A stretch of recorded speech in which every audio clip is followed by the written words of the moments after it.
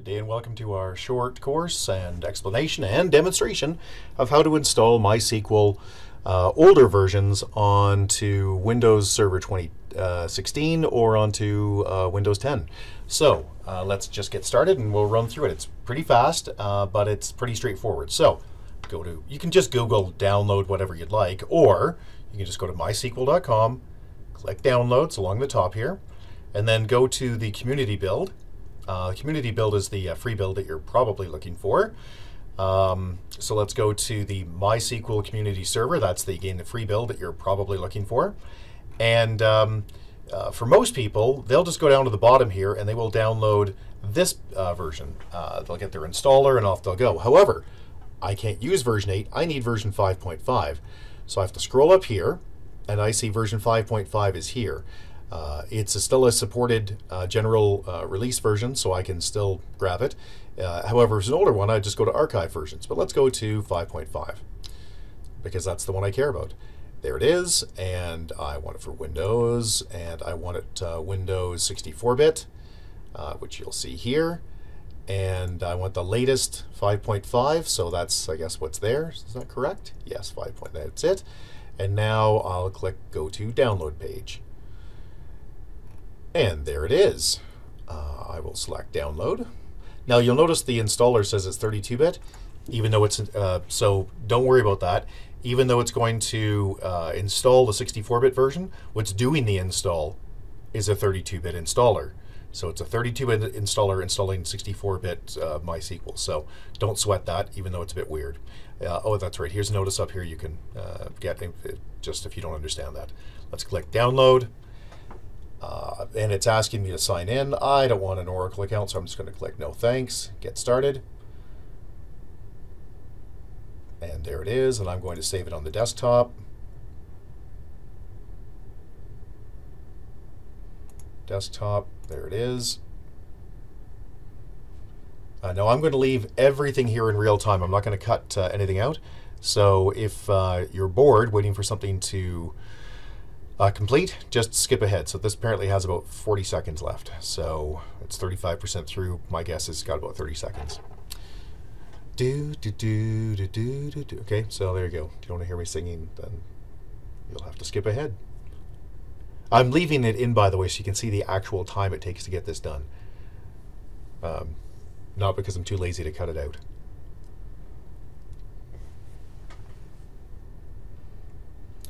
Come on, Mr. MySQL. Well, we're done with this page, so I'm just going to minimize it at this point, and we'll wait for it to show up here.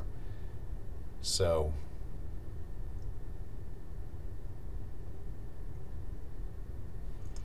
you can see at the bottom here how much time it's got left, which is not much. There it is. Now, I could just double-click it and install it, but I know because it's not from a trusted site, it's going to be blocked. So I'm just going to right-click on it and select Properties, and in the bottom right-hand corner, I'm going to select Unblock. It's not really necessary to do that, but it saves a click later, so I'm just going to unblock it. So there we go. So let's double-click on it, and it'll start running. Ask me if I want it to run as an admin in a minute. Come on.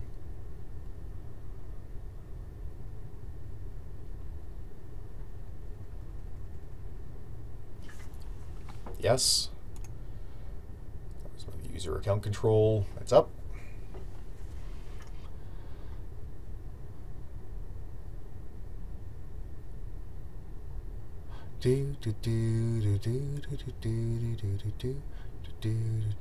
Yes, I know it's lame. That's what I got. Okie dokie.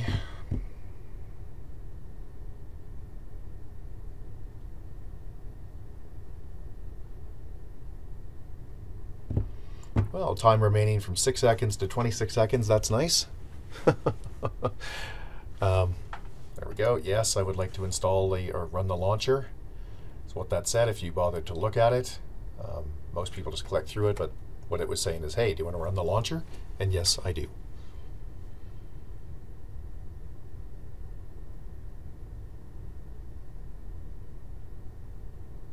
Okay, so pretty straightforward stuff.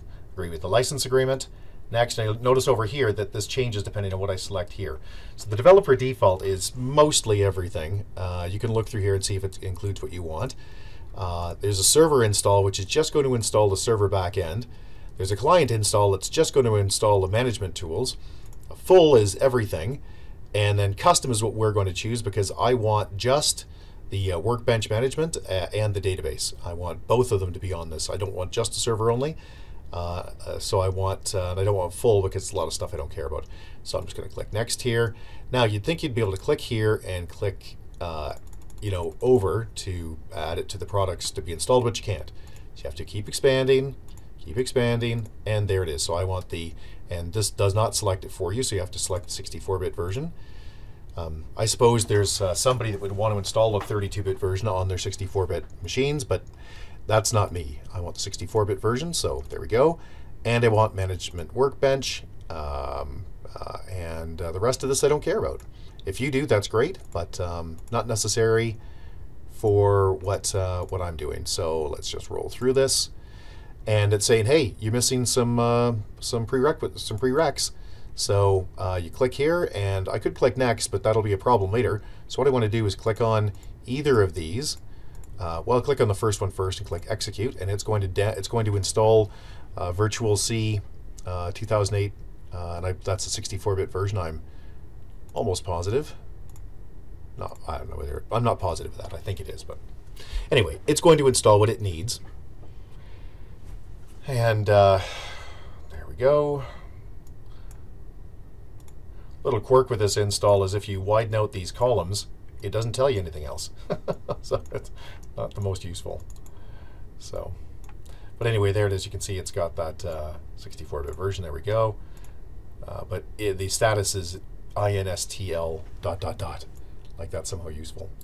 Anyway, okay, and now it needs this other one. So let's go through and do the Visual C install.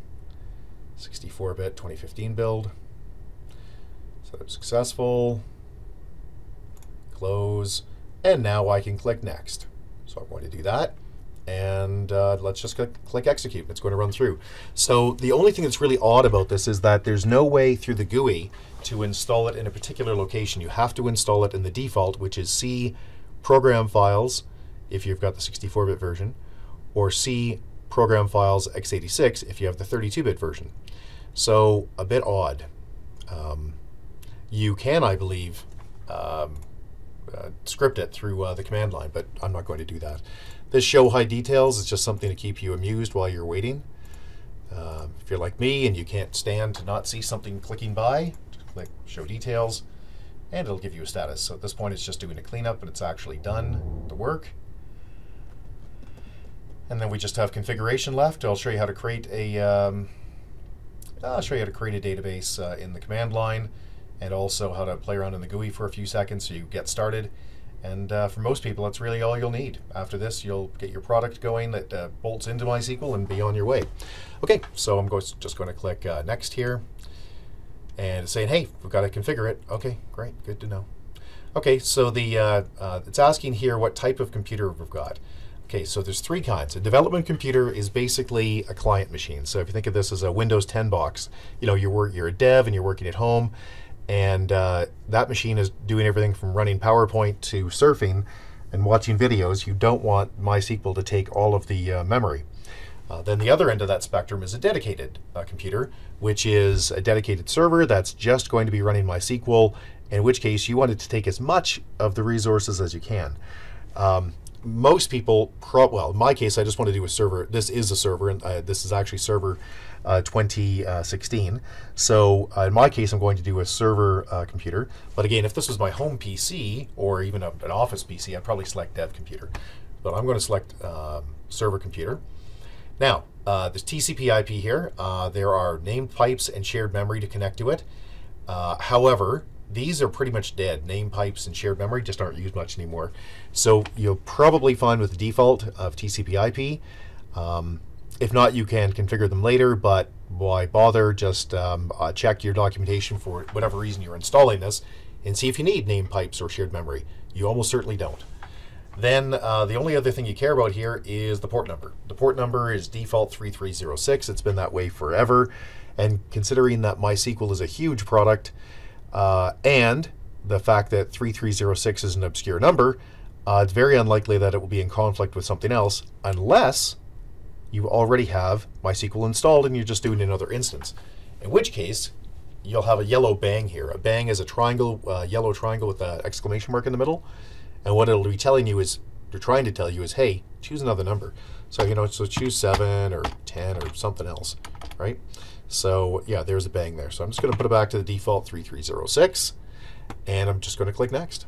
And root password, yeah, so look, you can set this to whatever you want, but please don't set it to 1234 or password, something like that. So it doesn't have to be the most secure password because it's probably not exposed outside. But at the same time, you don't want to make it something like password so that if something does happen to get into your network, it can't just crawl through your stuff automatically, crawl through your databases. So write something. So this says it's weak. My password is not weak that I've used here. It's uppercase, lowercase, and number, and not using common set of patterns.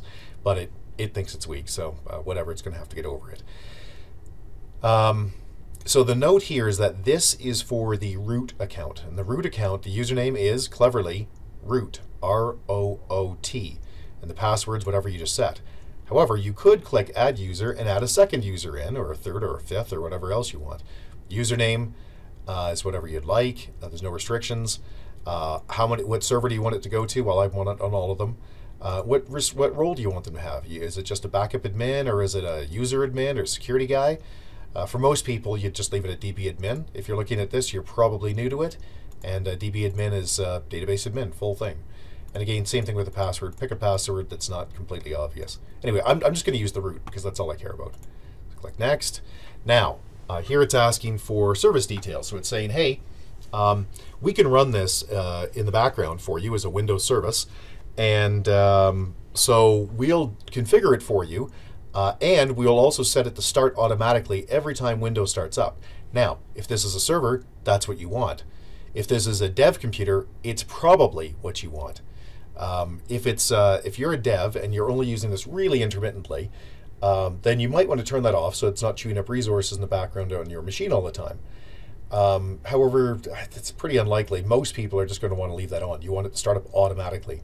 I'll show you services in a minute once this gets going.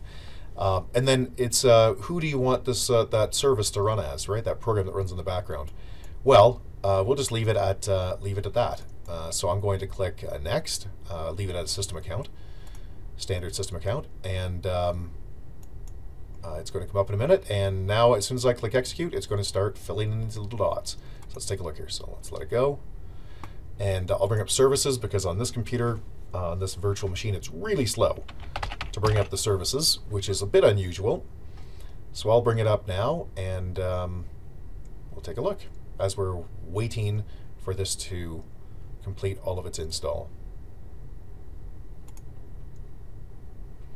Well, that actually finished super fast. So at this point, I can click Finish and Next. And do I want to start the Workbench, or do I just want to click the Workbench here? Click Start, and you'll see the Workbench is there. It's also under, if you scroll down, it'll be, well, right there under MySQL. It will be right there. So for the heck of it, I'll have it started automatically here. So I'll just click Finish, and it's done. Now in here, I should see MySQL. There it is, MySQL. And it's running and looks happy, so we can get rid of that. You don't have to do this step where you check it, but I just like to.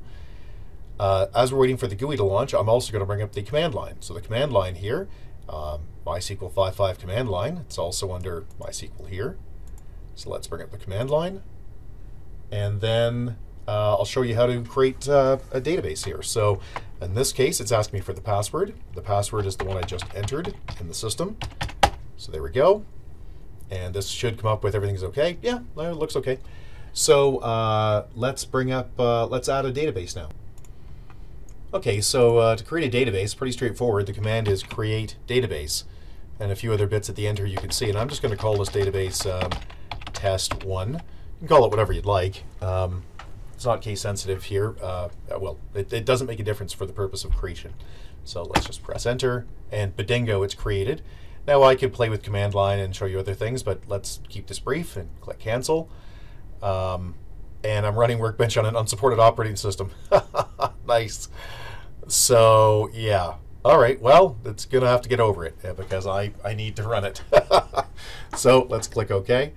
Now, okay, so this is the Workbench. This is the GUI, be the equivalent to SQL Management Console if you're running Microsoft SQL. Anyway, you can click through this and play, but basically you just want to look at the local instance. So you just click on that, and it asks for the password, which I will enter. Badingo.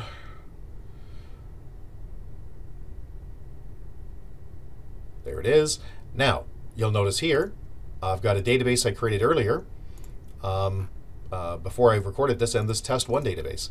So I don't have any tables in here, which kind of sucks, but that's what it is. So you can see, however, it did get created, and there is stuff here.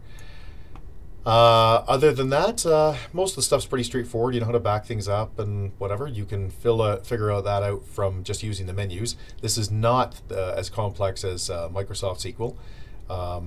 Although they do have very much more robust versions available if you want to pay to get the cluster version, the enterprise, things like that. But for most people, this is just fine.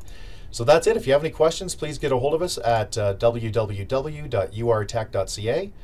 and we'll help you there. Thank you. Bye-bye.